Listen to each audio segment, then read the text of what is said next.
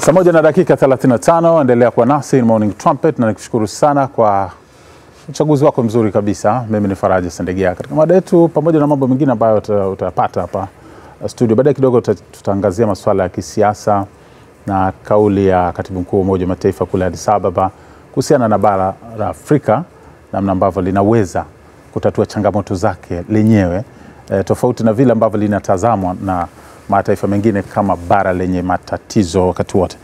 Lakini kabla tujaenda huko, tuangazie maendeleo ya Petroli Tanzania. Kwa maana tunaye hapa Mhandisi Baltazar Mroso, kaimu meneja mkuu wa Gasco, lakini pia na Mhandisi Kapuulya Musomba, kaimu mkurugenzi mtendaji wa Shirika la Maendeleo ya Petroli Tanzania. Karibuni sana. Asante sana.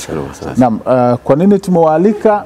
Hivi karibuni tumesikia bungeni Shirika la Maendeleo ya Petroli likielezewa kujiendesha kwa hasara, lakini pia kumekuwa na mradi wa gesi majumbani. Tunataka kujua status yake ikoje na mchango wa gesi katika uzalishaji wa umeme hali ikoje. Hayo na mengine mengi bila shaka tutayafahamu zaidi kupitia kwenu. Karibuni sana katika Morning Trumpet. Labda tuanzie kwenye hili Gasco na TPDC. Nafahamu kwamba Gasco ni tuseme kampuni tanzu ya TPDC. Ndiyo. Labda tufafanue kidogo kwa faida ya watazamaji mipaka ya kiutendaji ya mashirika haya mawili. Nashukuru. TPDC ni shirika la taifa la mafuta ambayo ni shirika la kimkakati pia. Serikali imeweka TPDC. Lakini kwa sheria jinsi ilivyoanzishwa imesema kwamba uwezo kufanya mwenyewe kwa shughuli zote. Shughuli ambazo uwezo kufanya moja kwa moja, lakini kuongeza ufanisi lazima uwe na makampuni mengine ambayo yanaweza kuwepo. Na wakasema makampuni yataundwa kutokana na uhitaji unapoendelea. Wakati ya makampuni ambayo yalianzishwa mwanzoni ni kampuni ya Gasco, imekuwepo zamani, lakini ndo tangu mwaka 2015 imeanzishwa upya tena. Kwa Gasco ambayo kazi yake ni kuendesha mitambo ambayo TPDC inamiliki, ambao kuna mabomba, lakini pia kuna mitambo ya kuchakata gesi, ndo kazi yake kubwa. Lakini pia karibuni tumewapa kazi, kwa sababu ya kazi ambazo zimeongezeka zimekuwa nyingi, pia tumewapa kazi ya kuwa wajenzi. Na kazi kubwa ambayo tumewapa kwamba kazi ya kujenga, kupeleka gesi majumbani itakuwa ni kwako Gasco. Ndio kazi moja hapo kubwa ambayo anafanya kwa sasa. Ina TPDC na kampuni tanzu mbili kwa sasa. Lakini moja wapo ndio hii ambayo ni Gasco ndio. Kampuni tanzu nyingine ambayo tuko na msemaji wake hapa ni ipi? Tano. Yenyewe unashika mafuta. Hii inahusika na gesi, na nyingine inahusika na mafuta tu. Ndio Tano ndio. Naam, Baltazar. Ndio. Karibu sana. Habari za Gasco? Salama kabisa. Ndio. Mmepewa kazi pamoja na mambo mengine hii ya mradi wa gesi majumbani. Lakini kabla hujatueleza mradi wa gesi majumbani, tueleze majukumu yenu hasa na mwendelezo, yaani utekelezaji wake mnaonaje? Asante sana. Kama alivyotangulia kusema mkurugenzi wa TPDC hapa, sisi Gasco kama kampuni tanzu, nakumbuka kama tunapata kumbukumbu, TPDC ilijenga mradi mkubwa sana wa miundombinu ya gesi ambayo ilihusisha mitambo ya kuchakata gesi. Ilijengwa kule Madimba, mingine ikajengwa Songo mkoa wa Lindi, Madimba iko Mtwara, lakini pia na bomba la kusafirisha gesi kutoka Mtwara na Songo mpaka Dar es Salaam. Urefu wake ni kilomita kama 551 hivi.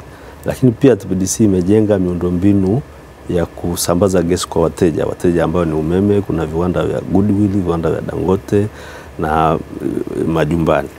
Kwa Gasco imepewa hiyo miundombinu kwa ajili ya kuifanyia ukarabati na kuiendesha, kuhakikisha kwamba gesi inafika kwa mteja wa mwisho. Kwa hiyo ndio jukumu kubwa la Gasco ambayo tunafanya kwa sasa. Lakini pia sasa tunaendelea na kazi kama alivyotangulia kusema mkurugenzi hapa, ya kujenga miundombinu ya kusambaza gesi kwa wateja wa majumbani. Kwa hiyo hiyo kazi zinaendelea pia. Kwa hiyo Gasco kazi kubwa, sisi ndio mafundi, ndio operators wa TPDC. Mkurugenzi Kapuulya. Ndio. TPDC imeelezewa kwamba inajiendesha kwa hasara. Hebu tuanzie hapo, alafu tutaendelea kuona zaidi mambo mengine ndani ya TPDC. Ni hasara ipi inayozungumzwa na unaikiri kiasi gani? Nashukuru. Katika wanawafundisha watu wa mambo ya mahesabu ya fedha, kuna mstari fulani unachorwa hivi, alafu unachorwa hivi. Alafu wanasema kuna sehemu ya uwekezaji na sehemu ya kupata kwa urahisi. kwamba TPDC kwa miaka mitatu iliyopita, kuanzia mwaka 2012 mpaka 15 ilikuwa ni miaka ya uwekezaji kwetu sisi, na uwekezaji ulikuwa mkubwa kwa sababu karibu trilioni 2.6.7 ambayo serikali ilikopa hela kutoka benki ya Uchina, alafu ikasema TPDC, wewe huo mkopo tunakupa wewe. Kwa mkopo huu umeingia kwenye vitabu vya kwetu wa TPDC. Kwa kuanzia 2015 ndo kile ambacho tulikuwa kinajengwa kwa miaka mitatu ndo kaanza kufanya kazi, kikaingia kwenye vitabu vya TPDC. Kwa utakuta kwamba kwa maana hiyo, katika maana ya wanavyofanya mahesabu, utegemei kwa 2.6 kwamba upate faida mara moja. Kwa lazima uende chini kidogo afu anze kupanda. Na kinachojalisha ambacho ndicho kiko kwetu kwa miaka mitatu sasa sisi, hiyo hasara ambayo inaonekana imekuwa ikiendelea kupungua. Kwa hiyo inapungua, tunaamini tunapomaliza mwaka huu tutakuwa tunavuka kuiondoa hiyo hasara mwaka huu wa fedha. Na sababu kubwa ya hasara inatokana kwa sababu ya mkopo kwenye dola, lakini hesabu zetu zinafanywa kwa shilingi za Kitanzania. Kwa hiyo ni moja wapo tatizo kubwa, lakini pia lingine inaonekana ni kwamba kuna ile faida ndio vinapotokea kwa sababu hiyo, lakini vitu vya kawaida katika maana halisi na maana yake kama mkopo uko kwenye dola na hesabu zinakwenda kwa shilingi, maana yake deni litaendelea kuongezeka kutokana na mporomoko wa shilingi mara kwa mara, sio? Hizo ndio moja wapo ya changamoto ambazo tunataka tuzifanyie kazi, ndio tumeajiriwa kwayo. Kwa hiyo tunasema kwamba kwa mwaka huu tumeweza katika kuongezeka kwa dola na kucheza kwa hizo rate ambayo imekaa vizuri sana kwa awamu hii. Dola imekuwa haichezi sana, kwa ndio imekuwa jambo letu jema, lakini kuna taratibu za kibenki za kufanya kwamba isiweze kutesa sana hilo. Lakini kwa mwaka huu ndio nasema kama mkataba ambao tumekuwa nayo tangu 2015 ili kuondoa hiyo, sasa imekuwa kipungua, imekuwa kubwa. Kwa mfano 2015 16 kwa karibu hela nyingi sana, sasa imepungua kama zaidi mara 3 hivi mara 4, ambao ndio naisha mwaka huu sasa wa fedha. Ndio. Kitu gani kinakupa ujasiri wa kusema kwamba deni hili litaisha? Kwa sababu limekuwepo na sababu hizo hasara. Kuna viwili, kwa sababu hii wakati miundombinu nayo ilikuwa kwa ajili ya kufanya biashara, na TPDC tumeendelea kufanya biashara vizuri sana kwa safari hii, lazima niseme. Na tulikuwa na mteja wa kwanza ambaye TANESCO alikuwa anachukua na gesi kidogo, lakini sasa anachukua gesi nyingi sana. Alikuwa anachukua futi za ujazo milioni, alianza milioni karibu 30-45, lakini sasa anachukua futi za ujazo mpaka milioni 110. Hiyo moja wapo. Lakini pili, tumeweza kuunganisha kwa wateja wengine wa viwanda ambao wamekuwa wakichukua futi za ujazo nyingi kidogo. Kwa mfano kama tumeunganisha Dangote sasa hizi anachukua wastani wa karibu futi za ujazo milioni 20, ni nyingi sana katika maana ya mahesabu, ni mapesa mengi.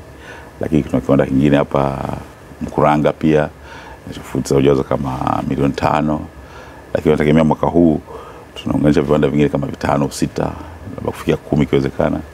Kwa hivi vyote vinasaidia sasa kuondoa hiyo tatizo ambayo inakuwepo hasara. Na ni mpango ambao kwa kawaida ukiona umeingia uwekezaji lazima uweke mkakati wa kuondoka kwenye hiyo ili uweze kupata faida na matokeo yake kuweza kutoa tagawio kwa serikali. Sisi tunamilikiwa 100% na serikali. Nakushukuru sana. Nije kwako Barisazar Mhandisi. Mradi wa gesi majumbani, pengine unaweza ukawa na mchango mkubwa sana wa kupunguza hiyo hasara ambayo inaelezwa, sio? Mko katika hatua gani? Asante sana.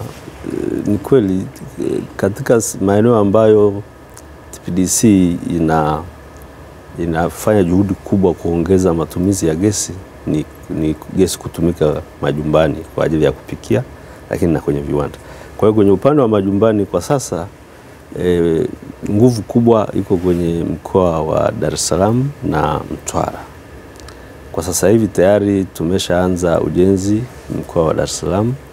Tunafanya connection nyumba pale eneo la Mikocheni, flat moja inaitwa Twiga House, lakini kule Mikocheni kuna watu kama wastani wa watu 80-100 hivi tutaunganisha, lakini wako wengine ambao tayari wanatumia nyumba 70 hivi za pale Mikocheni. Lakini kuna chuo kikuu cha Dar es Salaam tayari saizi ni usanifu unaendelea na ununuzi wa vifaa kwa ajili ya kuwaunganisha. Tutaunganisha kafeteria zote za chuo kikuu cha Dar es Salaam na zile nyumba za watumishi wa chuo kikuu lakini pia kuna wananchi walioko maeneo ya Mlalakuwa, nako tunaendelea na usanifu kwa ajili ya kuunganishia, lakini kuna maeneo mengine ya Sinza, ya Mwenge, yale maeneo ambayo at least unaweza ukaweka ile miundombinu ya gesi ikafika kwa watumiaji kirahisi na kukawa na urahisi wawe kwenda kufanya matengenezo au kuziangalia kusije kukawa na madhara yoyote. Kwa maeneo hayo ndio yanaangaliwa ili tuweze kuwapelekea wananchi gesi. Na tunasema maeneo hayo kwa sababu tayari ile miundombinu mikubwa imeshapita ambayo gesi kwa kawaida gesi inakuwa kwenye mgandamizo mkubwa, kwa hiyo inahitaji kuwa na miundombinu tofauti. Kwa mfano miundombinu inayotoka Mtwara kuja Dar es Salaam tunasema ni high pressure, ni kama umeme tu, tunasema transmission distribution, na gesi ndio hivyo. Kwa hiyo tunatoa gesi kwenye bomba kubwa kwenye high pressure, tunaingiza kwenye mitambo ile ya kupunguza ule mgandamizo, unakuwa pressure ndogo, tunaanza kupeleka sasa maeneo ambayo yako kwenye makazi ya watu. Kwa hiyo eneo kuna bomba limetoka Ubungo kwenda mpaka Mikocheni ambalo tayari linapitisha gesi yenye mgandamizo mdogo. Kwa hiyo huko sasa ndio tunaanza sasa kuweka mitambo mingine ya kuendelea kupunguza ule mgandamizo, kuwaunganishia wateja wa majumbani.